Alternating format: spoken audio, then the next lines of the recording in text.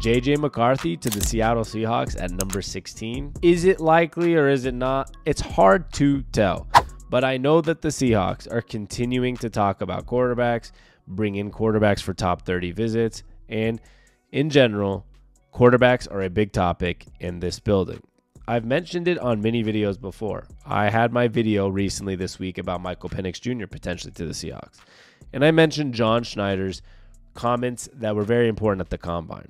He comes from the Green Bay Packers, and he is used to drafting quarterbacks. He says he is not necessarily proud of the fact that the Seahawks have drafted 2 quarterbacks in his tenureship. It was Alex Magoo and Russell Wilson. That's it. For a guy coming from Green Bay, for a guy that loves the idea of continuing to draft quarterbacks, I think it was more of a Pete Carroll thing that they weren't drafting quarterbacks. Because as we have figured out, Pete Carroll had more say in this roster than John Schneider potentially, and especially in the draft. And at the end of the season, every day, Pete Carroll said things like, we were good because of our leadership at the quarterback position and different things like that. And John Schneider's answers to is Geno the quarterback of 2024 is he is right now. So they obviously have 2 different theories on it. And the Seahawks, I feel like, are in an interesting position to take a quarterback if available. But they're also in an interesting position to cause some smoke screens, to cause teams to think they're interested in Michael Penix Jr., J.J. McCarthy, and Bo Nix. And those are guys that have visited with the Seahawks, spoken to the Seahawks, and been a topic of discussion in the Seahawks world. So is J.J. McCarthy a real option? Well, some people believe he is, and some people think there's no shot. And it depends where you value him. Those that think he's an option think he is undervalued and he's going to drop somewhere closer to 16, or we might have to move up a spot or 2 to go grab him, and they think the upside is really big. But then there's those who don't think we'll get him for multiple reasons. One, people don't think he's that great of a quarterback. He's a college quarterback who had a average or above average college career, but not like a Heisman level type of quarterback. He had a great team career, but not necessarily, the likes of a Baker Mayfield or Kyler Murray or Lamar Jackson or Vince Young, or, he wasn't even as big of a name, obviously, as the Michael Penix Jr.'s of the world, right? Obviously, you see those top 3 quarterbacks are going to go. Caleb Williams won a Heisman, Jaden McDaniels won a Heisman, and you have Drake May, who is a high-level player, and you had Michael Penix Jr., who had Heisman, aspirations and got invited to the Heisman show. J.J. McCarthy was more just the good quarterback, almost like the Alabama standard, right? The A.J. McCarrons and those type of guys. The good quarterback on the good team. Now, those guys can either work out, obviously, like any other quarterback, they can work out well or not in the NFL. But he's been just kind of this polarizing guy where it's hard to tell if he is the next level type of dude or not. Now, with the Seahawks, we can't forget there is a lot of connections to the Seahawks in Michigan, especially Mike Macdonald. Mike Macdonald started working for John Harbaugh, went to Jim Harbaugh in Michigan, and then back to the Ravens with John Harbaugh. So what type of team does that mean this head coach is going to want to build? He's going to want to build the hard-nosed defense, good run game, balanced everywhere. It doesn't necessarily mean it has to be a superstar quarterback. You want a quarterback that, if you look at the Jim Harbaugh, the Michigan, the Ravens, forget that they have Lamar Jackson right now too at the Ravens. That's just, by happenstance, they got lucky and got him the 30th pick in the draft. They always build championship teams off of focusing on the quarterback is a good enough quarterback, and then you have dynamic run games everywhere, which Lamar Jackson does too. And you have a balanced, really good defense. So, of course, Mike Macdonald probably has some interest in a guy like J.J. McCarthy.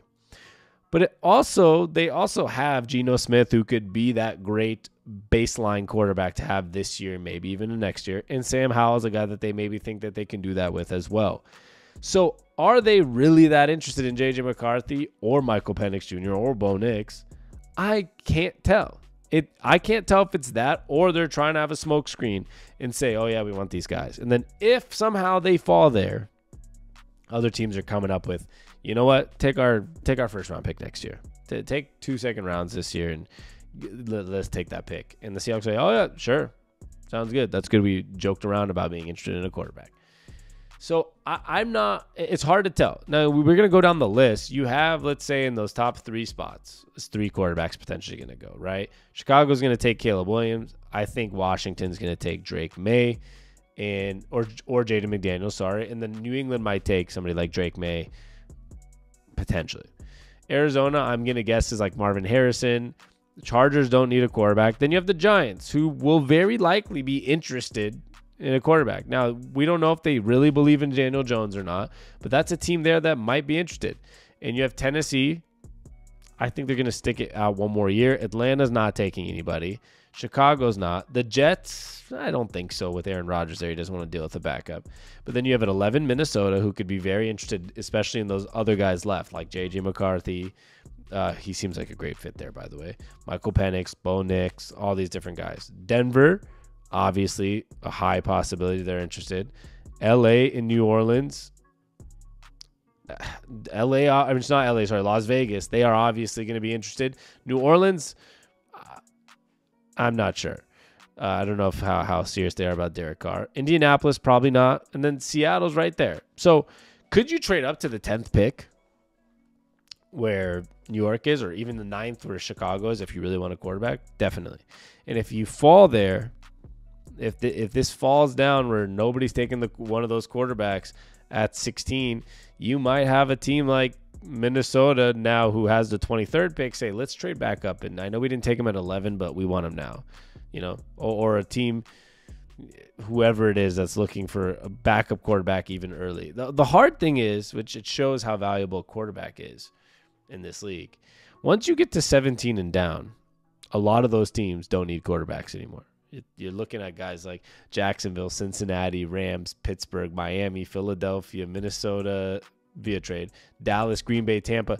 It shows that having a quarterback puts you lower in the draft. So a lot of the teams up high need a quarterback, and that's why Seattle's kind of stuck there dead in the middle, kind of with those other teams like New Orleans, Indianapolis, Seattle, Jacksonville. Quarterback's fine, maybe not fine enough right now. Some of them are younger, some of them had injuries, and then some we've just moved off, for Denver and Las Vegas. So I'll say LA. So it's going to be really odd to see what happens, because I don't know. The J.J. McCarthy stuff feels real, but will he be gone at 16, or are we trying to trade up for somebody like that, or Michael Penix or Bo Nix? I feel like those guys will drop a little further at least.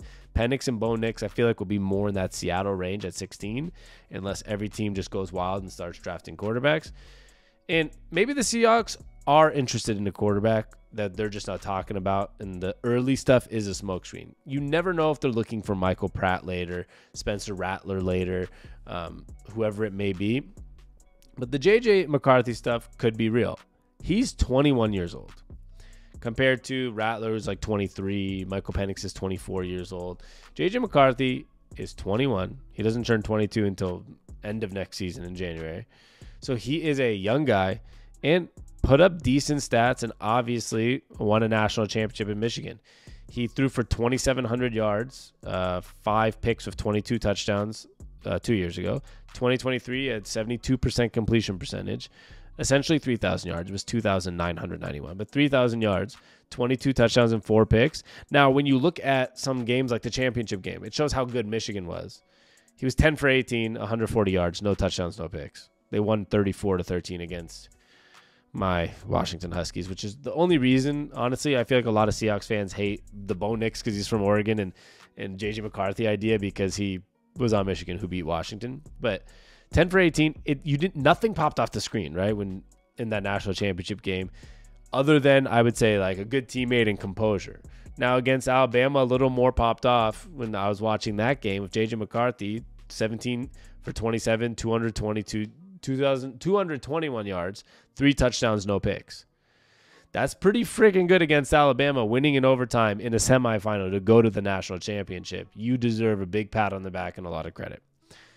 But once again, why I find it interesting is, and why I think a lot of people are hesitant is, sometimes he has some intangibles that pop off the screen. Like I said, leadership and good guy. But there's some numbers in some games you watch and you're like, is there anything special here? Let's go through the last 6 games, right? including the Washington game.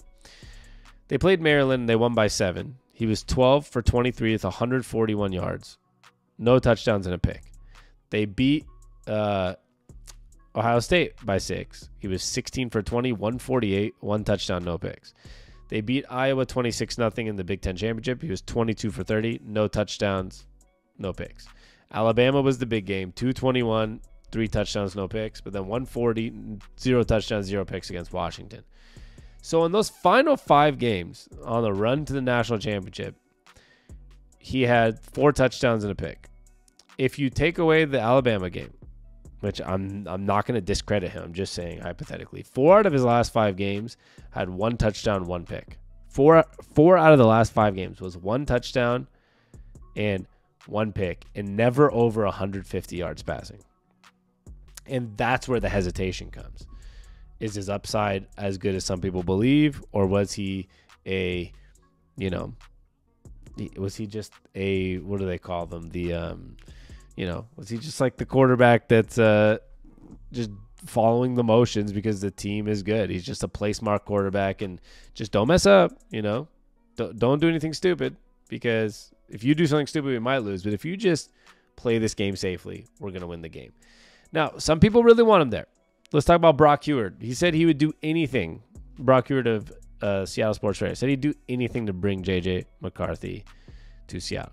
He said, I feel more conviction about this than I have in past years, and there are some concerns with J.J. It's real. I'm not going to be blind to that. But my conviction is this, if John Schneider, Mike McDonald, and if Mike McDonald is embedded within Michigan for a year and says to John, we've got to go get him, I don't care, then they're going to. He said, this is a guy I want to build the program around. He's a leader. He's a winner. He's tough. He's South Chicago. He's all these things. So I think everyone's kind of understanding that. Is there limitations? Absolutely. Is there some things that don't make it that intriguing? Absolutely. But is there some signs that he's a dog? Yes. That he can win big games? Absolutely. Like you say, he's from South Chicago, won big games, won in Michigan, didn't mess up during these games. All those games I told you where 4 out of the 5 games he had 1 touchdown, 1 pick. I'll tell you something. He didn't mess up. Might have not screamed off as amazing talent, but didn't mess up.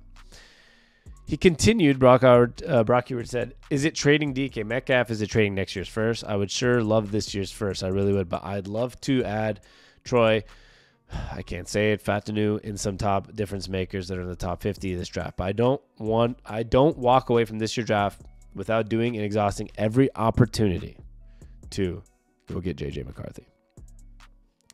Sometimes when I hear these things too, I assume there is some, meaning behind it, or there's some reasoning behind people talking about this. And obviously, like I said, there are smoke screens that teams say things just to make other teams believe it. And even radio guys that are deeply embedded with the team, they get them to say some stuff and make it sound like we're that interested. So some teams might trade that pick for us. They might give us another pick, and then we can just move back a couple spots. They can take the quarterback. We're fine. So I'm not sure what the real answer is. I'm going to say, if they feel convicted enough to go draft J.J. McCarthy at that 16th pick, or even have to trade up, I'm going to believe in it, because I believe John Schneider knows what he's doing. I believe Mike McDonald knows what he's doing. But I wouldn't understand why they traded for Sam Howell, and I don't understand, why right now, why this year. That means they would have to love J.J. McCarthy.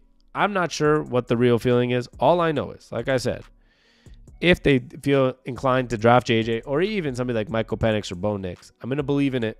I still just won't understand the Sam Howell trade. My main guess right now is it's a smokescreen. So somebody will have to trade with them to get closer to that pick. The only problem with that smokescreen would be if these quarterbacks are off the board by 16, Seahawks probably get nothing for that pick, and they're just going to be drafting whatever they were going to take anyways. So we'll see. The only way we'll know if they're going to really take this guy is if you're watching on draft day and you see the Seahawks have traded up to pick 10, assume it's a quarterback. If not, I'm guessing we're just going to be waiting it out, probably take a good defensive talent at that 16th pick. Let me know what you think we're going to do. Would you be interested in J.J. McCarthy to the Seahawks? We'll find out. I love y'all, and we'll be back next time. Like and subscribe. Peace.